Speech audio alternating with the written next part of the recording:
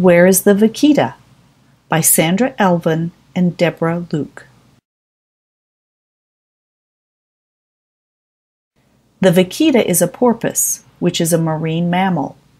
Vaquitas are small and have dark rings around the eyes and mouth. Like dolphins, vaquitas use sound to communicate and navigate through the ocean. This is called sonar.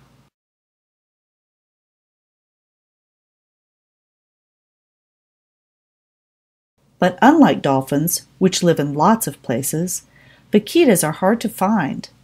They live in just one place on Earth, the Gulf of California in Mexico. Scientists estimate there are fewer than 100 vaquitas left.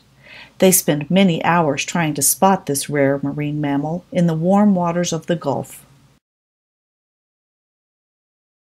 There are not even many photographs of vaquitas.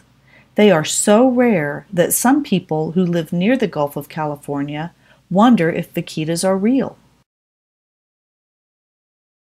There are so few vaquitas because they are caught in gill nets used to catch shrimp and totoaba fish. The vaquitas drown in the fishing nets. People are trying to help vaquitas stay safe in their natural habitat.